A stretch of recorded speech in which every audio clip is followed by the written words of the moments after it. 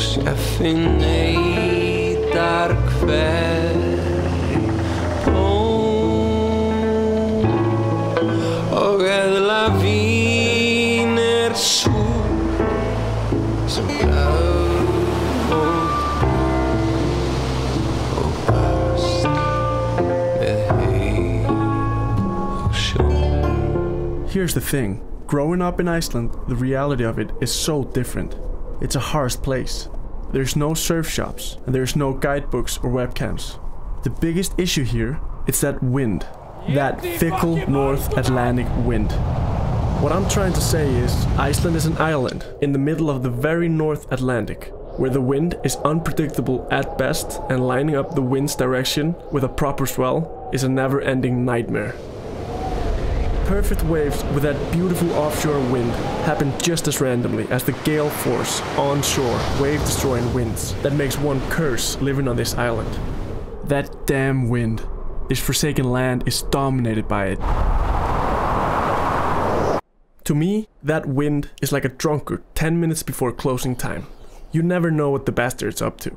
He can be in the throes of a calm alcohol stupor 1 minute, throw into a fit of rage the next, and then, in a glimpse of pure brilliance and drunken unpredictability, he could be the most magnificent man in the room. But we'll deal with him later.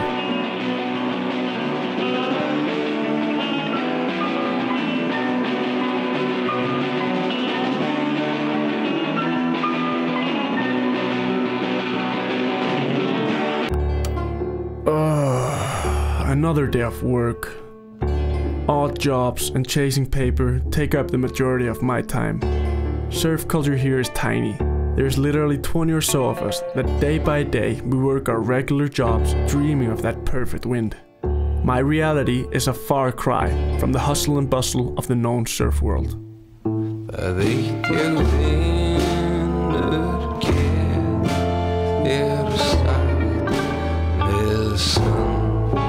Situr ein með flútin sá lifir af sem rámri röddu kann að raula stólinn stef. Sá lifir af sem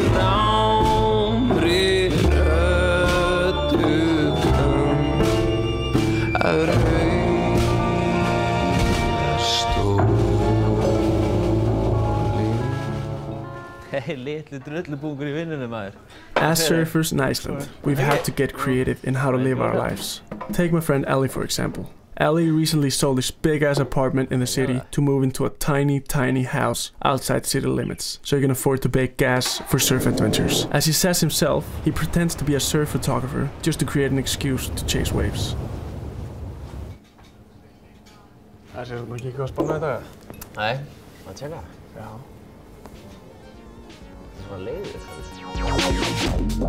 The internet, the place of cats, bros, and hoes. I'll tell you one thing, checking the weather in Iceland is like an art form.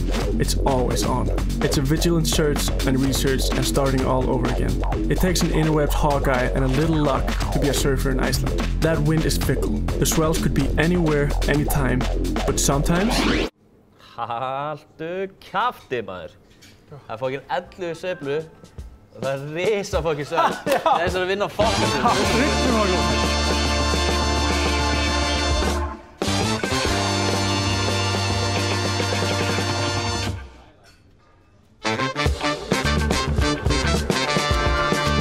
Endless possibilities. This is my favorite part of surfing, hitting the road. Anything can happen, but the wind, as usual, has something else in store for us.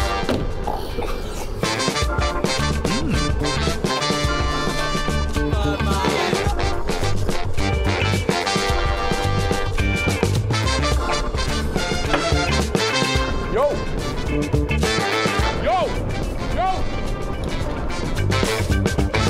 Ég áinnan fucking stað.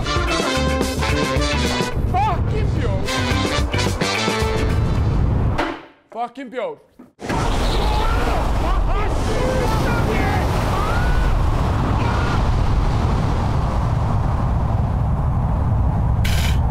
such a turd. So many times I've rolled up to a break with perfect conditions, only to have the wind shift in the time it takes me to get my wetsuit on. It's back to the drawing board. Something I've learned in Iceland is if you keep the wheels outside the lines, something good is bound to happen. Back to the maps, the weather, the phone calls, the road.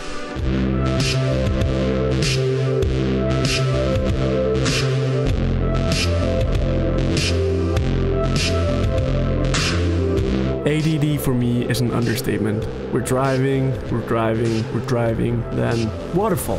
For some reason, they grab me every time. With all the waterfalls in Iceland, it's hard to get anywhere, but we're entirely okay with that.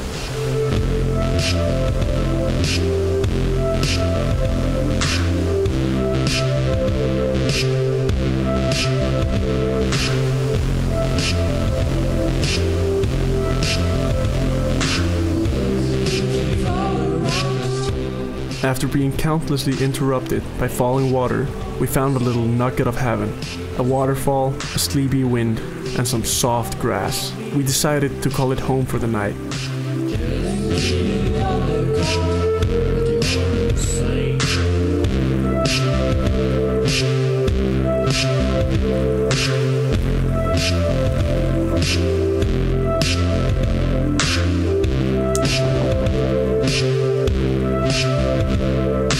There's this ancient Viking saying that I'm totally making up as we speak, that if you sleep under the stars and the lights of the north shine on you, there shall be good surf.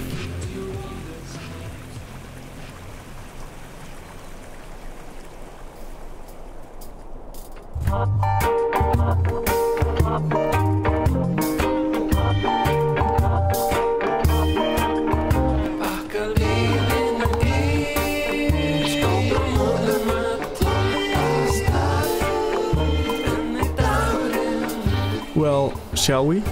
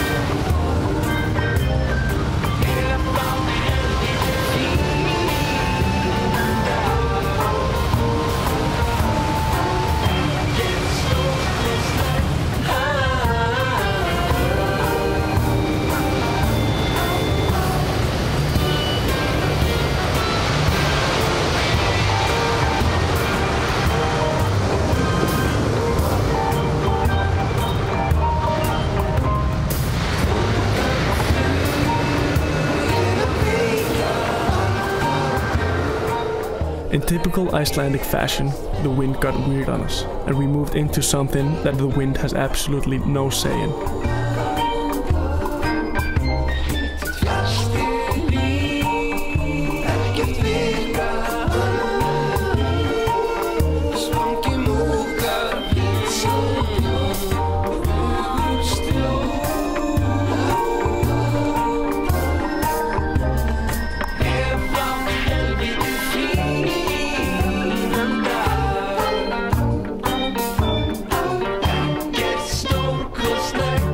Having to stop for waterfalls is one thing. Glaciers are an entirely different beast. They're huge. and impossible to drive past.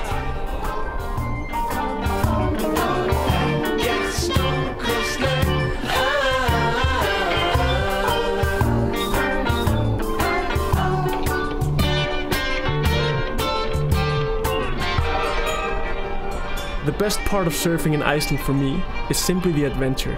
I never know what I'm going to find out here. With so much to explore, it's easy to forget about the wind. Nej. It's as if he's always been this big of a cream puff. Nej. Fucking satan, skal du for fucken ud. Rækker fucking pæn igen!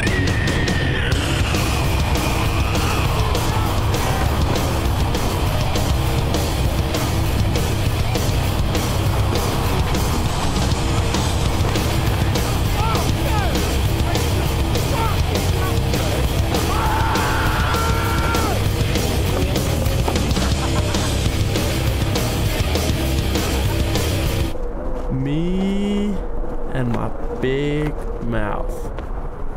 So we were forced inside to wait out the wind.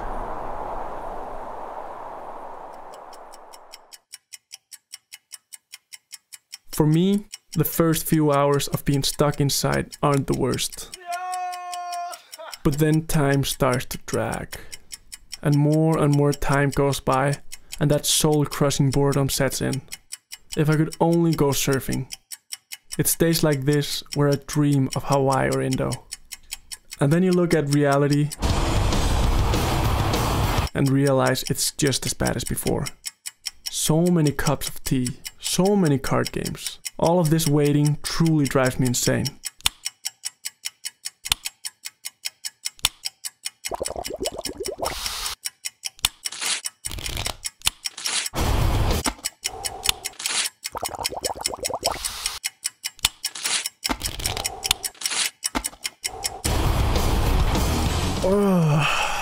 Come on, wind. I'm sorry I called you a cream puff. But what's wrong with you? Why are you always so angry and spiteful? The tiniest change in your attitude is all you need to do for us to get along great. I'd be more than happy to make a deal with you. But you're being impossible. It wouldn't take much, man.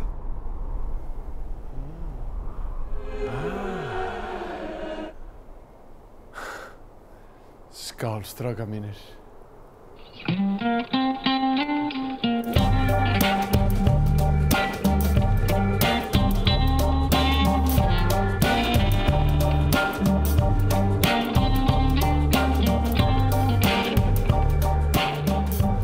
And then it lined up, because of our new friend the wind. We finally found what we were looking for. Leather med klær En dråben håler sten Nu sitter jeg et nok gangst, ja Og man er leden af en Tobacco tjue Skæft af faglæg Så arbejde tjue på blæg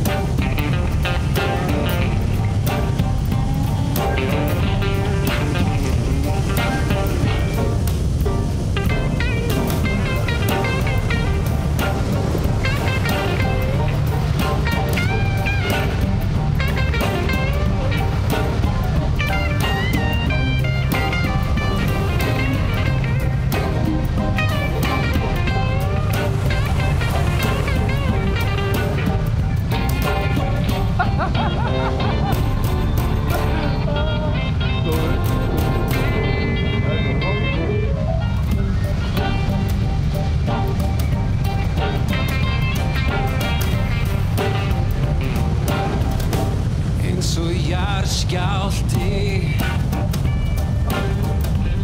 sem bítur að gapaði öllu sem ég átti sjálfum mér þúsundfalt.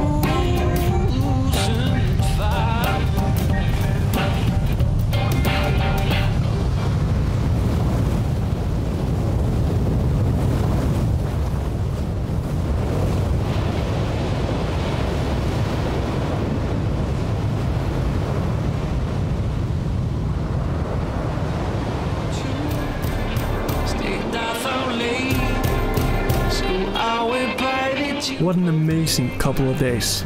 Before we go home, there's one thing left to do. Yo, man!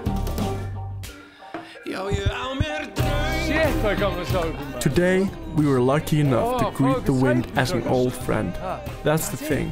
This is something I've discovered in Iceland. We all need each other. It's a small, harsh place where uncommon alliances must be made. And today, Ellie and I will sit down with the wind. But as we all know, the wind can change his cooperative manner in seconds. Yo, man! And sometimes it's simply time to move on to the next adventure. Come on!